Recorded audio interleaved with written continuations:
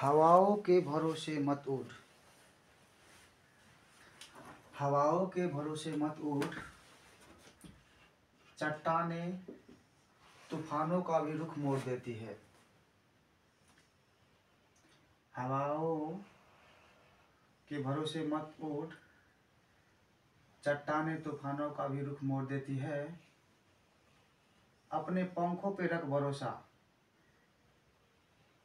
अपने पंखों पे रख भरोसा, हवाओं के भरोसे तो पतंगे उड़ा करती है। Welcome back class 9 and 10 students. In this cold season, I am here to warm up your days and night with exciting content. So let's change away the winter season and make it a little warmer by mathematical solutions of class 9 and 10. Here this is question number 10c, Vedanta Excel in Mathematics class 9. And don't forget to check the Vimal Sarji playlist. You will get a lot of solutions. Now the question is 10c. In the adjoining figure, two chords Wx and Wy are equally inclined to the diameter at their point of intersection. Prove that the chords are equal. So in this adjoining figure, two chords, दुईटा chords है Wx र Wy दुईटा chords है chord र त्यो चाहिँ equally inclined. यसको मतलब के हो? Equally inclined to the diameter. यो हाम्रो डायमिटर हो। WZ के छ? WZ हाम्रो डायमिटर हो र यो WZ मा इक्वली इन्क्लाइन्ड भनेको यो एंगल जति छ नि त्यति यो पनि एंगल छ। बराबर एंगल छ है। म तपाईलाई यसरी हेराइदिन्छु ल। यो बराबर छ, दुवै एंगल इक्वली इन्क्लाइन्ड छ। अब हामीले सो गर्नु छ कि यो कॉर्ड चाहिँ बराबर छ भनेर। यो Wx र Wy के छ? बराबर छ भनेर प्रुभ गर्नु छ। र तपाईले यसको लागि के गर्नुस्? पहिला गिभन मा तपाईले के लेख्नुस्? यहाँ छ छैन? O is the center, त लेखिदिनुस् है। O is the center of the circle. O is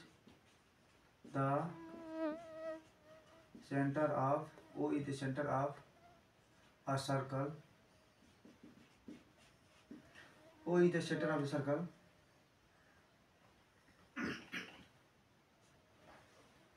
O is the center of the circle.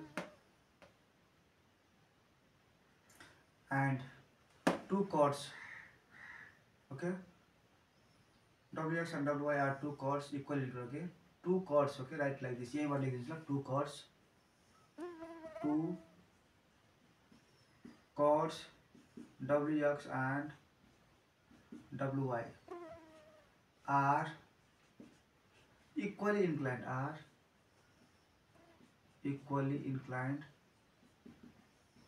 Okay, are equally inclined to diameter, okay, to diameter, okay, to diameter, equal, okay, two chords Wx and Wy are equally inclined to diameter at point W, at W, okay, at W मा equal inclined छ, equal inclined to diameter, यो diameter मा equal inclined, W मा के छ? equal inclined छ। And now to prove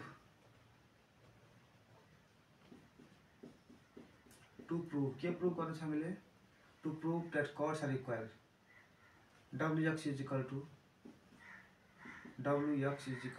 Wy prove गर्नु छ। Wx is equal to Wy है प्रुभ गर्नु छ, किनभने यो chords हो र chords ले इक्वल हुन्छ।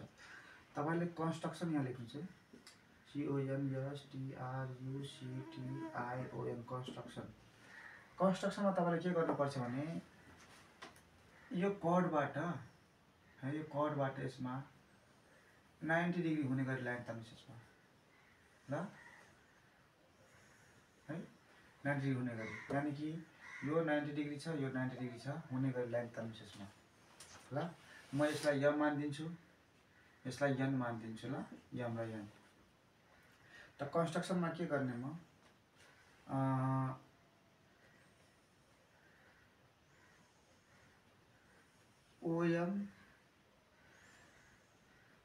OM perpendicular to Wx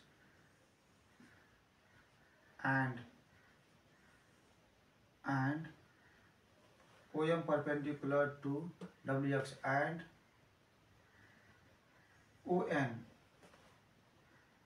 ON perpendicular to WY are drawn ल मतलब perpendicular drawing गरेको छ है OM र OM गरेको छ यसमा र ON गरेको छ WY मा है ल 90 डिग्री perpendicular भने 90 डिग्री भयो ल अब drawn छ कन्स्ट्रक्सन भएपछि अब प्रुफ लेख्नुस् PROOF प्रुफ अब प्रुफ लेखिसकेपछि तपाईले यो बक्स बनाउनुस् टेबल बनाउनुस् टेबलमा यतातिर स्टेटमेन्ट्स यतातिर रिजन र अब हाम्रो मेन टार्गेट के छ भने ल पहिलो हामीले के गर्नु सुरुमा एक नम्बर लेख्छु ल रोमन नम्बरमा लेख्दा पनि हुन्छ ल म यो नम्बर लेख्छु ल 1 नम्बरमा खाली रोमन नम्बर लेखिरहेछु ल हामा टाम कता आइमा आया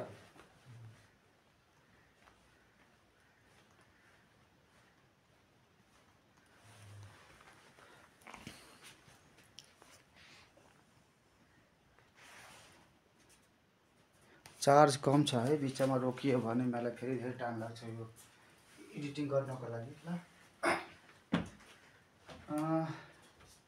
OM perpendicular to WX है मैले लेखिसकेन यहाँसम्म एक्सप्लेन भइसकेको छ अब 1 नम्बरमा म के लेख्छु यहाँ भने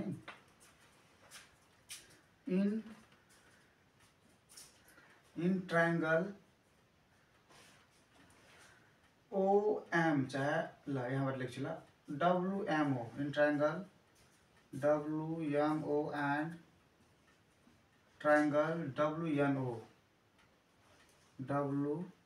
and triangle WMO and WNO ल यो ट्रायंगल छ अब यति लेखिसकेपछि यसको रिजन त्यहाँ चाहिँदैन अब 1 मा लेख्नु चाहिँ 1 मा के लेख्ने त angle WMO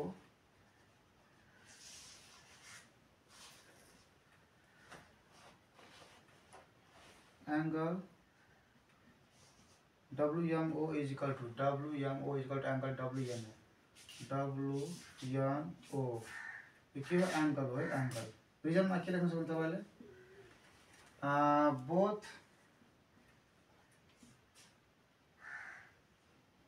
both are right angles है दुवै राइट एंगल छ किन कन्स्ट्रक्सन हामीले त्यो ड्राइङ गरेको छ यो OM परपेंडिकुलर ड्राइङ गर्दै 90 डिग्री यो पनि 90 डिग्री भयो अब 2 नम्बरमा के छ यो एंगल बराबर यो एंगल अब लेख्नुस् यो एंगलको नाम के छ MWO angle MWO is equal to angle u angle is equal to angle MW is equal to angle NWO यो पनि एंगलै छ है एंगल त्यसलाई तपाईले लेख्न सक्नुहुन्छ के यो त तपाईको यो एंगल इक्वल यो एंगल दिएकै छ यहाँ त two cos this are equally inclined to diameter at W okay so two cos this are equally inclined है given equally inclined भनेको छ यहाँ मैले लेखेको छ are equally inclined भनेको यो र यो equally inclined भनेको एंगल बराबर एंगलमा यो यसले यहाँबाट जति एंगलमा यतातिर गएको छ त्यति नै एंगलबाट यो कट गएको छ है यस डायमिटरबाट त यो गिभन लेख्न सक्नुहुन्छ तपाईले है equally inclined given equally inclined to के WZ ल यो इक्वली गिभन लेख्दा पनि हुन्छ र तपाईलाई मन छ भने इक्वली inclined to WZ लेख्दा पनि हुन्छ ल अब 3 नम्बरमा के छ भने 3 नम्बरमा तपाईको के छ भने यो लेखिसके अब WO is equal to WO यो भयो एंगल र साइड है WO is equal to WO यो साइड भयो त यसमा तपाईले लेख्न सक्नुहुन्छ के 3 नम्बर रिजन कमन साइड छ कमन साइड अब 2 नम्बरमा तपाईले लेख्न सक्नुहुन्छ के अब एंगल साइड को एक्जियमबाट हामीले लेख्न पायो कि यो एन्ड यो कङ्ग्रुएन्ट छ। Triangle WMO is कङ्ग्रुएन्ट to triangle WNO। 2 number के छ by angle dot side axiom. ल यो एक्जियमबाट यो के भयो त कङ्ग्रुएन्ट भयो। अब कङ्ग्रुएन्ट भएपछि 3 नम्बरमा हामीले लेख्न पायो कि यो एङ्गल बराबर छ, त यसको अपोजिट साइड यो हो एम हो, र यसको अपोजिट साइड के हो एन हो। त एमओ लाई ओएम लेख्दा पनि हुन्छ। ओएम इज इक्वल टु यसलाई ओएम, किन बराबर करेस्पोन्डिङ है, यो करेस्पोन्डिङ साइड छ लेख्न पायो कि 3 नम्बरमा करेस्पोन्डिङ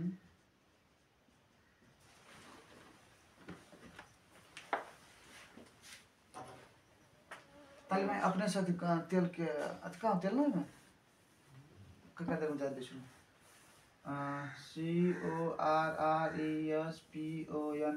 CORRESPONDIN corresponding sides